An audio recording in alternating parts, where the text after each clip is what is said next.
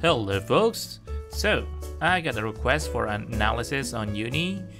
Well, since I got her and I got the time, why not? So in case you're curious about a certain character and want to rely on me for the analysis, well then maybe you can reach out to me from the comments or from my Twitter. I might consider your request. Okay, on to the point. Here's Yuni. Despite her look, she's a third year in high school. She's 18, means she's legal. Well, it kinda depends on where you live though. At the current point of the game, you can only get her from gacha, and she's on the permanent gacha pool, so you can get her anytime. If you're lucky enough, I guess. Or you can wait for the character pick ticket.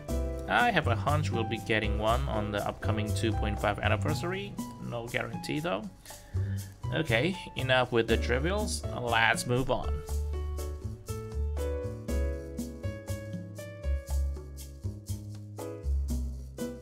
First, let's check out her skill set, starting from her Union Burst. Grants huge physical attack increase to all allies and big physical crit increase to all allies. Next, her skill 1 gives the following buff to an ally with the highest physical attack stat: big physical attack increase, big physical crit increase, and small TP recovery, but inflicts the following debuff on self: physical defense and magic defense 15% down. Next, her skill 2 grants TP regeneration over time to all allies and a magic nullify barrier to all allies, but reduce self magic attack by 70%. Okay, that was her skill set. At this point, we can easily conclude that she is a physical attack buffer. She buffs physical attack of all allies with her Union Burst. With her skill 1, she buffs a single character with the highest attack, and her skill 2 grants barrier and TP regeneration, which, even though just a little, will also boost the team's overall DPS. But she has a little downside because she inflicts the buff on herself. First, she has physical and magic defense down, and also she has 70% attack down. Means we cannot expect any damage from her, and also we cannot expect her to self-sustain from attacking. There will be cases where she cannot survive without any healing supports. Next, let's take a look at her moveset. Her moveset is pretty simple. So she starts with skill 1, skill 2, and normal attack. It's nice that she starts with her skill 1, so that our attacker gets the nice buff right off the bat. From there on, the loop skill is skill 1 normal attack, skill 2 normal attack twice. Pretty short and pretty simple. The buff from her skill 1 has around 5-6 seconds downtime in the loop set, so you might want to carefully time your DPS Union Burst for maximum damage output.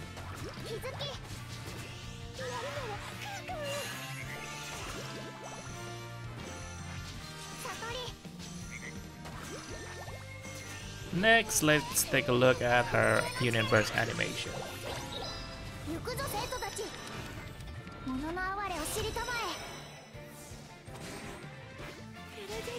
Okay, just a trivia from here. Do you notice that she actually never used her spear axe shaped weapon, despite she's carrying it around all the time? And to top it off, she discards that weapon in her Union Burst animation.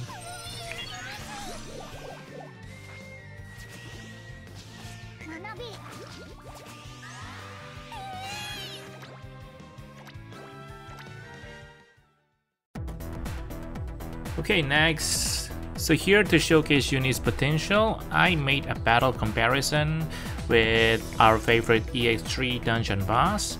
One is a party with Yuni, and the other one, on the upper left, I replaced Yuni with a 6-star Reno, another attacker. I'll let things run on full auto and double speed. Okay, so the purpose of this comparison is mainly to see how the damage of the character changes with and without Yuni. So this is not meant to be the ideal formation or anything. As you can see here, Yuni is taking damage, and she's not recovering HP due to her lowered attack.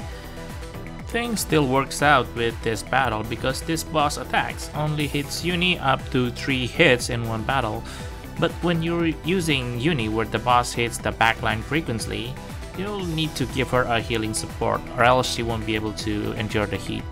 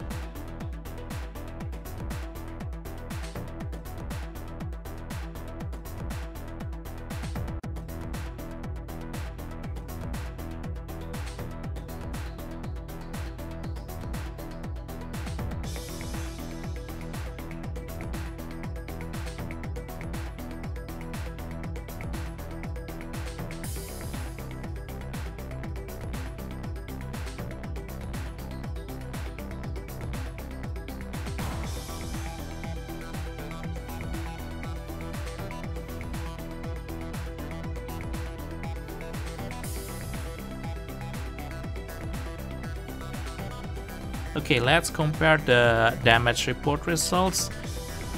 Okay, since Hiyori had the highest attack, she received the skill 1 buff. That's why her damage output is doubled. Other characters get the Union Burst buff, so their damage also significantly increased. Not to mention, the total damage is also significantly different. Okay, and that's about all I can show you about Yuni. Overall, she is a really good physical team buffer, and she can boost your party damage output by a whole lot. Well, currently she is rather overshadowed by Princess Kokoro because Princess Kokoro buff is just broken, but since Princess Kokoro can basically go anywhere, it never hurts to have another buffer you can utilize when you can't use Princess Kokoro. And of course, using Yuni together with Princess Kokoro also works. If you have both, feel free to experiment. Okay, I think that will be all for my vid this time. If you have any other requests, you can reach out to me on the comments or you can contact me on Twitter. I'll leave the link in the description below. And don't forget to subscribe and hit the notification button. See you around.